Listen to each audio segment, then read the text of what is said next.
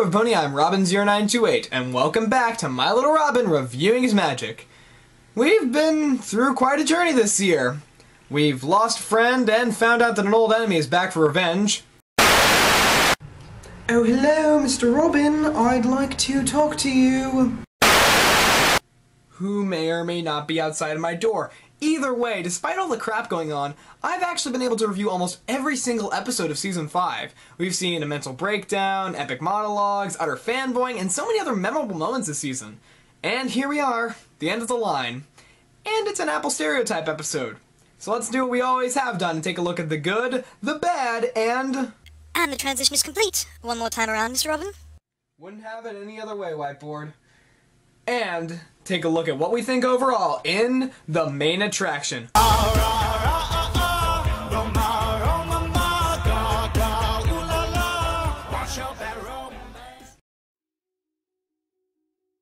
Wow. Truly, wow. This is one of the best episodes I've seen in a long time. Now, I personally prefer Crusaders of the Lost Mark, and I do think that this episode has some problems, but as a creator and a filmmaker, this episode spoke to me on a level that some of my favorite films do.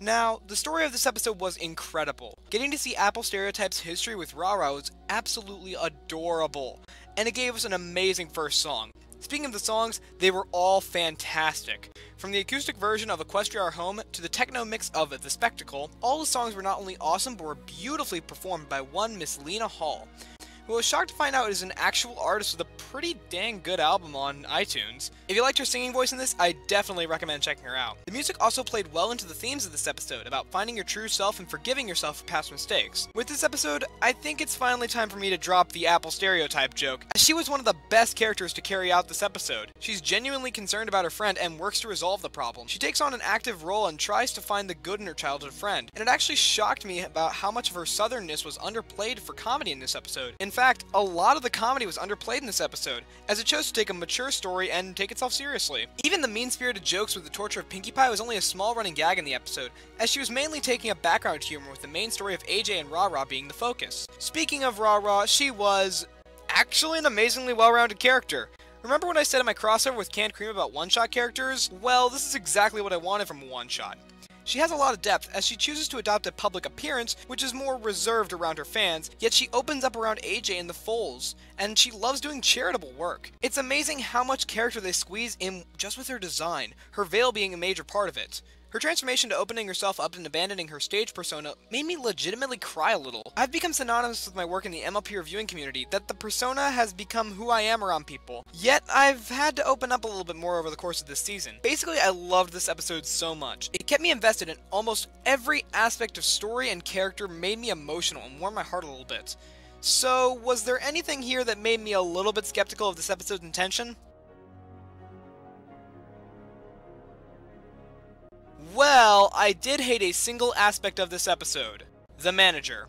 He not only was a true douche throughout the entire episode, but it's also a very unrealistic depiction of music managers, especially for what's supposed to be a charity show. Most managers are fairly open to doing charity shows, as it's essentially free promotion for their client. And you know what? Managers don't take advantage of charity in the real world. I know that this is one of the easiest things to criticize, but it's a little bit annoying to see a representation of musical managers. In the real world, managers are much more open to free charity promotions, mainly because it makes the artist in question look like a much better person. Usually the demands, like what was shown in the episode, are reserved for just a regular tour. I know this is supposed to be a straw man for corporate managers who just don't get the artist, but it disrespects and disregards all the work that a manager really does. Considering that Ra-Ra is now going to be a free agent, let's go over a list of her new duties. She has to organize her tours, pay for said tours, manage any record deals, and pay any of the employees she now has working under her, rather than just with her. I'm sorry, but they took this huge decision for an artist and just neglected it to, he's a jerk and now he's fired. Either way, this little flaw is nothing compared to the amazing work that this episode does and the fantastic message it presents.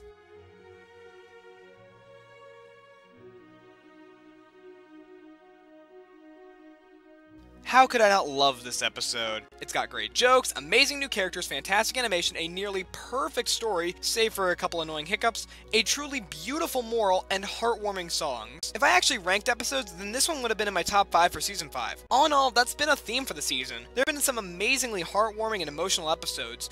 It seems almost like this episode, as well as the rest of the season, is a big redemption arc for the faults of the past, telling us to move on and look forward to the future.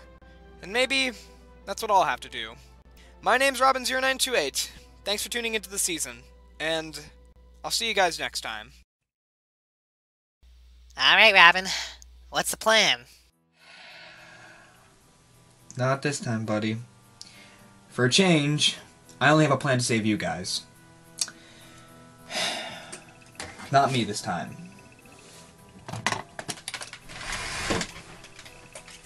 Oh no, you are not going to do something that stupid. I finished the season!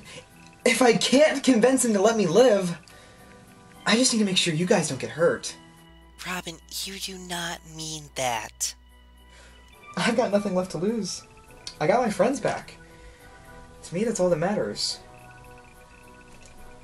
Oh, I am very clever. Oh, I have got a plan. You got a plan? Oh, you betcha I have a plan. Let me just tell you, it is one of the best plans I have ever had. Alright, Whiteboard, I'm gonna need you to open up the door on my command. Nobody's gonna die this time.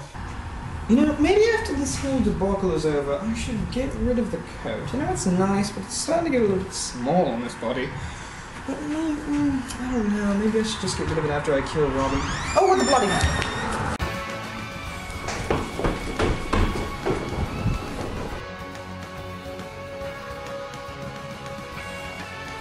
Oh, you have got to be kidding me.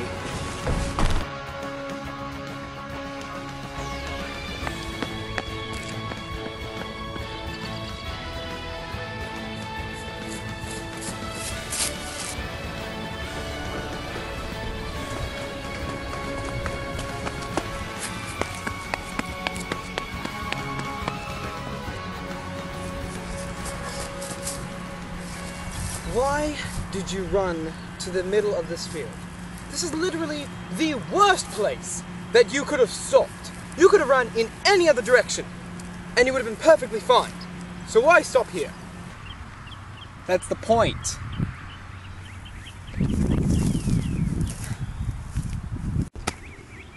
I give up. Why? Why run if you're just gonna give up? I give up. Kill me. I've made a lot of mistakes in my life, and that's okay. Listen, I can't possibly understand what you must have felt when I stole your TARDIS, but at least I can give you the closure you want.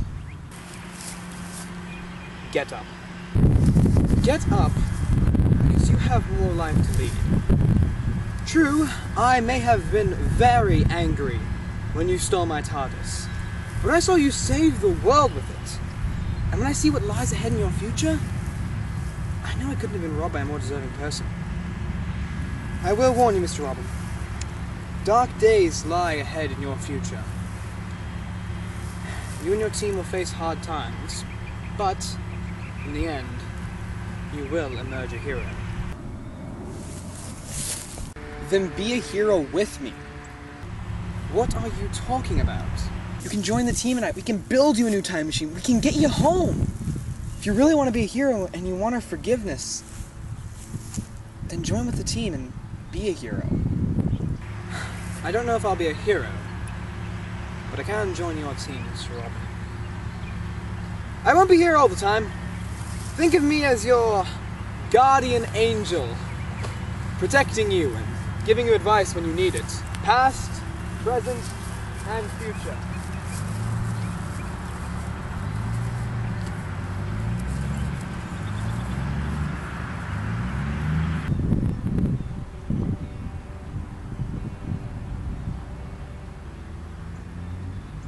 Thanks.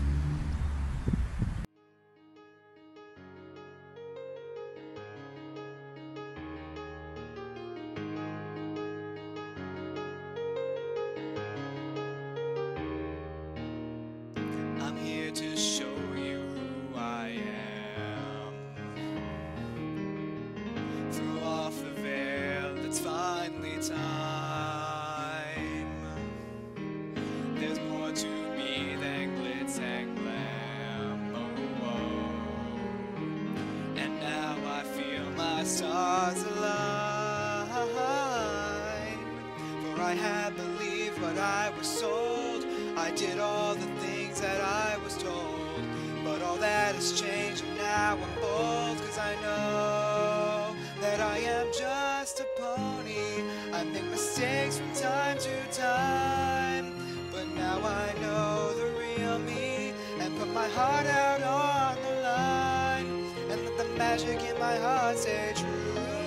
Whoa, whoa, whoa, whoa. And let the magic in my heart stay true. Whoa, whoa, whoa, whoa. Just like the magic inside of you. And now I see those colors right before my eyes. I hear my voice so clearly, and I know that it is right. They thought I was weak, but I am strong. They sold me the world, but they were wrong. And now that I'm back, I still belong, 'cause I know that I am just a pony. I make mistakes from time to time, but now I know the real me and put my heart out on the line and let the magic in my heart stay true. Whoa, whoa, whoa, whoa. And let the magic in my heart stay true. Whoa, whoa, whoa, whoa. Just like the magic inside of you. It's like the magic inside of